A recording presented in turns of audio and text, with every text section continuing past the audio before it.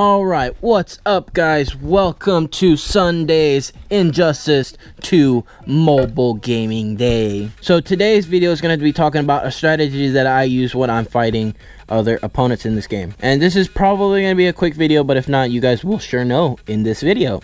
So we're just going to go ahead and go with Deadshot as the opponent. And also, in case you guys didn't know, I have a vlog channel, and on Sundays at 3 p.m. I upload challenge videos every Sunday until we basically run out of ideas, which I don't think is going to be anytime soon. So check it out. All right.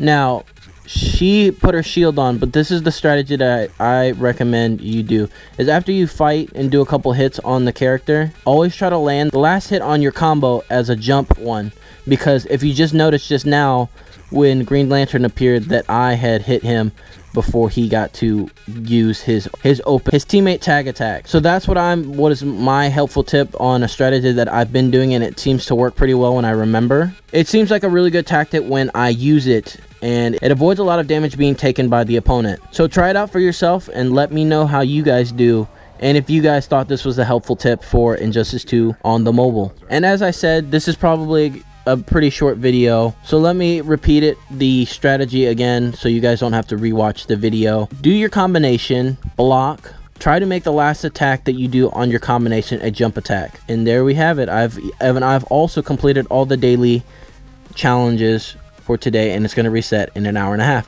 And also, if you guys want to see a montage video of my daily achievements, let me know in the comment section below. And join me tomorrow for another Injustice 2 video. And as always, live free, work hard, and base on.